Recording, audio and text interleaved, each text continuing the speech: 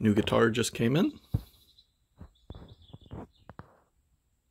My dogs are very excited to see me open a box, because they like when I open boxes. So I just received this guitar today from Drop D Guitars in Tennessee. They were the first sellers of this guitar that I saw put up pictures of it, which was really helpful in answering some of the questions a lot of people had about it, myself included. I had been eyeing this guitar for a while after it got announced because, surprise to no one, I'm a huge Alexi fanboy, and this guitar resembled one of his old Jacksons quite a bit. There was some confusion surrounding this guitar when it was announced because it has a non-recessed Floyd rose.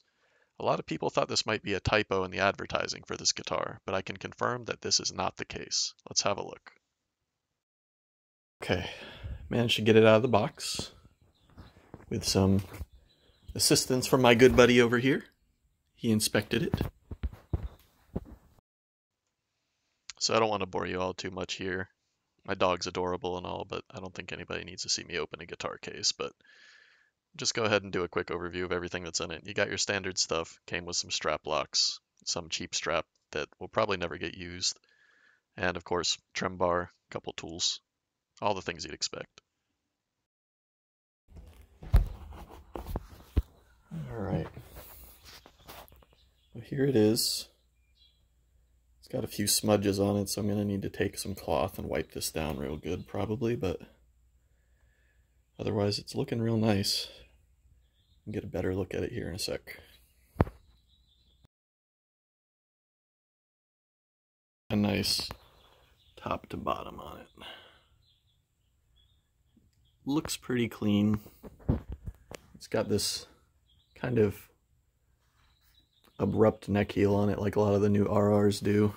I'll pull out the other roads in a moment and I'll show you a comparison, but it's definitely there. I think that's just a Korean model thing. It's just how things are now. So first thing I'm doing here is checking all the tips because, you know, pointy guitars tend to get hit on things and you know how that goes. This thing is brand new though, so one small thing I did notice already though. Not sure if you can see that. It's not actual damage in the paint so much as it looks like a small scuff. I might be able to buff that one out, but oh, this one's a little hard to focus on. Here, there's a couple tiny little white dots of paint. That's not glimmers of light right there. That's actually under the paint, like a couple tiny, tiny little white dots. But to be honest, it's not a huge deal to me. As long as it plays fine. Doesn't have any other like glaring issues. I don't care too much. Okay. One thing you'll notice here is this is Ebony. It's a little lighter than my other guitars with Ebony fretboards, probably because they haven't dyed it. Which, again, isn't really a problem to me. Kind of just a look thing. I mean, if it were a little darker, I wouldn't complain, but I don't really care too much. So here I'm taking a look at the pickup height a little bit because I'm noticing that this EMG is actually sitting pretty close to the strings. It's probably just something I can go over here and adjust the screws and bring it down to where I need to, but as you can see right there, I'm pressing a fret down and the string is nearly fretting out on the pickup. Not a huge deal. Looking at the Floyd Rose now, I was actually pretty interested in this because I've never really played a non-recessed Floyd Rose. 90% of my other guitars have regular Floyd Roses, and I absolutely love them just because of the tuning stability alone. I think a lot of people had a concern that it might be kind of hard to do pulls on this Floyd Rose, but after messing around with it a little bit, I can confirm that it's not an issue at all. It actually doesn't really feel any different than my recessed Floyd Roses. The only thing is it feels like it's sitting a little high, but I can just go ahead and give the post a couple turns and get them down to where I need to be. But one thing I do want to do that I think I've pointed out at some point in here is talk about the neck heel on this. I've got my other Jacksons out and I'll give them a quick comparison here in a moment. Alright, so I went ahead and got the guitar brought in here to my office, aka where guitars go to die, but we don't gotta talk about that. So what I wanted to show, this is my LTD Alexi. It's a Black E from 2011, I think. So you can see the neck heel on this is pretty smooth. Like obviously it's going to be different because, you know, Jackson, different brand. Upper fret access on this is pretty good. Not that I suspect it won't be in this guitar. The thing I wanted to point out though, is you can see where your thumb can slightly taper up and kind of grab this here. You do have a contour right here. Big difference though is on some of the older Rhodes models, I noticed that this contour is a little more smooth. So I'll show you what I mean here in a sec. Let me grab this out. I actually don't touch this guitar too much anymore. Not that I have anything wrong with it. It's just that it's not really set up in the tuning that I play in. So lately it's been just kind of in the closet, aging a little bit in its case. Nothing wrong with that, I guess. Okay, so I've got them side by side with each other. This one isn't actually taller, it's just leaning against this shelf a little differently over here. But this is what I wanted to bring to attention. This one, it's definitely a more smooth angle. It's almost got like a more similar taper to it that the Alexi has. Whereas this one kind of goes down and like kind of flips out a little here. Let me see if I can get both these guitars on their sides or side by side so I can actually see the difference in the neck angle. So right now I have both guitars kind of carefully placed together. I'm going to taper down the neck a little bit. So right there you can very much see what I mean. This guitar, a lot smoother going down. This one, however, kind of flips out right there. When I first noticed this was a thing, actually, was not even with this guitar, it's with my other Jackson, the Concept Series with the two EMGs I also have over here. I love that guitar as well, but the issue with that is the same thing. Well, not necessarily an issue per se, but it is still something to be noticed if you've been playing Rhodes guitars for a long time like I have. It's one of the first things you'll feel, especially if you're a fan of these older made in Japan RR24s. The difference is pretty quick to spot. So I have the Concept Series right here as well. So we'll go ahead and lay that out with it. I guess these are both the Concept Series, huh? Just this one's slightly different. So here's the RR24 MG, I think it was called. Here's the FRH, the new one. These both have that same neck profile to them.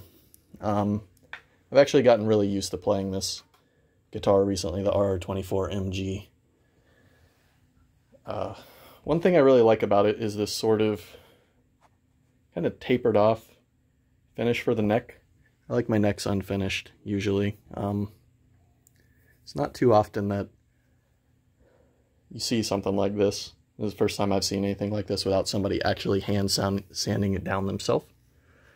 So I actually like this quite a bit, and you can, it's not an abrupt transition into here. You can feel my, or maybe you can see it, my finger does start to slow down as I hit right here, where the gloss starts to take place.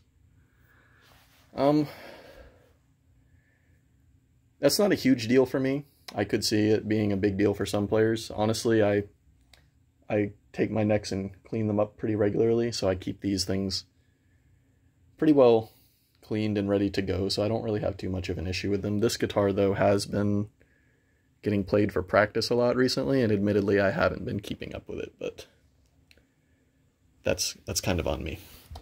But let's get back to this thing. So for this next bit, I'm actually going to go ahead and bring this guitar back out of my office. Unfortunately, even with all the lights on in the space, it's not well lit enough, so I brought it back out to my living room to get a better look.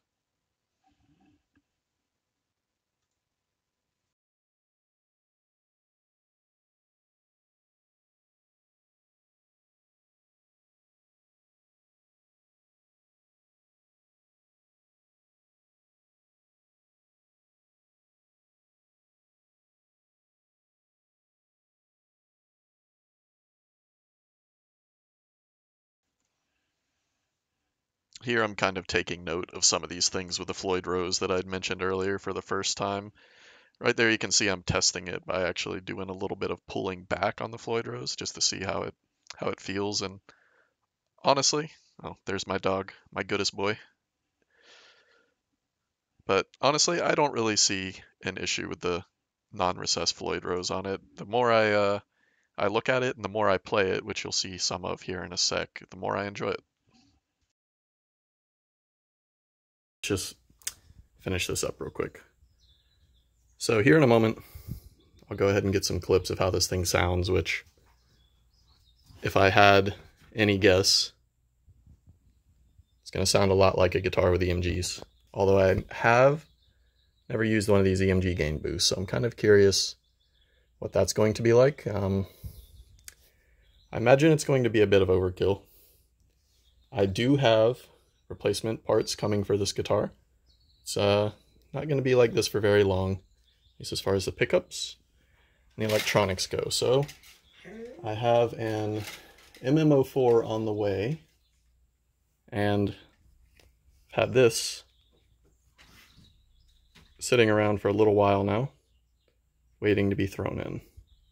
So I noticed the pickup covers on it backwards here as well. There's a lot of glue on that from the seller. I need to clean that up and have it replaced on, because right now it's not even firmly on there, but you can see where this is going. So I went ahead and recorded a small clip direct into my Axe effects. This isn't like going to be a mind-blowing recording or anything, just to kind of get an idea. The amp sim used in it is some variation of a 5150, and to be honest, I cannot remember what the cab was. I'll have a look at it in a moment though, and I'll go ahead and post it in the comments.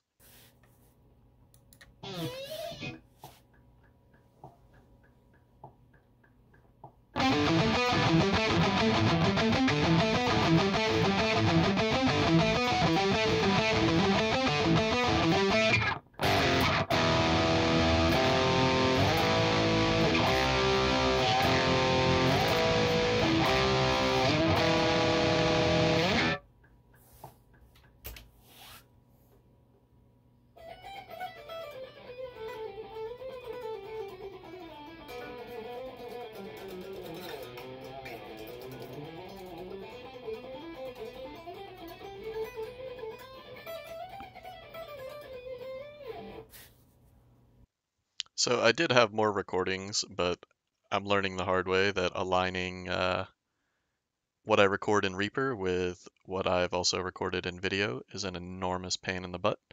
So I'll get back to you guys with other clips on this. I'll try and just get some direct in. I don't think you necessarily need to see my mug playing the guitar. So all in all, I would say that this is a great guitar.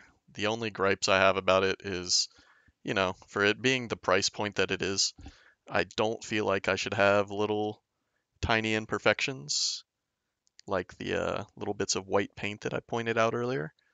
Otherwise, I'm pretty happy with it. It's not often that you see stainless steel frets on a production model from Jackson.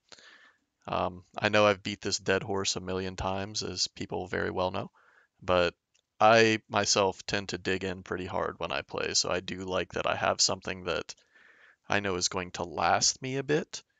I mean, chances are I'm going to mod the crap out of this guitar anyways, just because big Alexi fanboy and all that great stuff. So gonna try my best to try and get that old Jackson sound out of it that everybody knows and loves from those first three Children of Bodom albums. But I think if anybody's actually looking at this guitar and looking to get it, I would go ahead and recommend it. I think it's pretty good for the time being. If any other glaring issues appear, then I'll be sure to point them out. But for the time being, I think I'm going to really enjoy this guitar. Thanks.